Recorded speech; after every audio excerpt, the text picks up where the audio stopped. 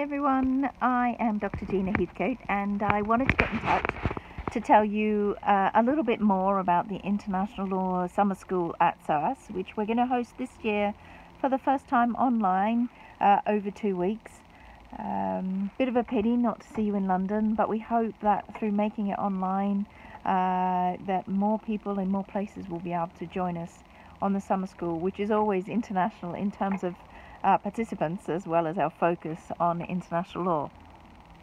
So the way the course will operate is you'll have a morning lecture, some online forums to work through, a daily tutorial, and then a kind of closing lecture from me. In the first week, what I want to do is go through the foundations of international law, both in terms of concepts such as sources, statehood, international subjects, and also thinking about perhaps a little bit of an introduction to international human rights law, while also introducing you to the kinds of theoretical approaches that we undertake and that we kind of prioritize at SOAS, new approaches to international law, kind of critical legal voices, as well as TWAIL and post-colonial thinking and how it informs kind of contemporary cutting-edge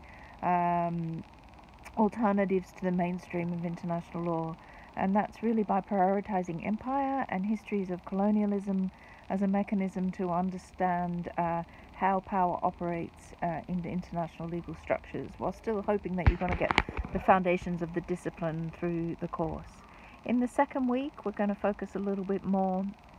on the sub-disciplines of international law, collective security, international humanitarian law, law and the use of force, self-determination, some introduction to some kind of cutting-edge and new topics in international law, as well as new scholarship around objects and history in international law.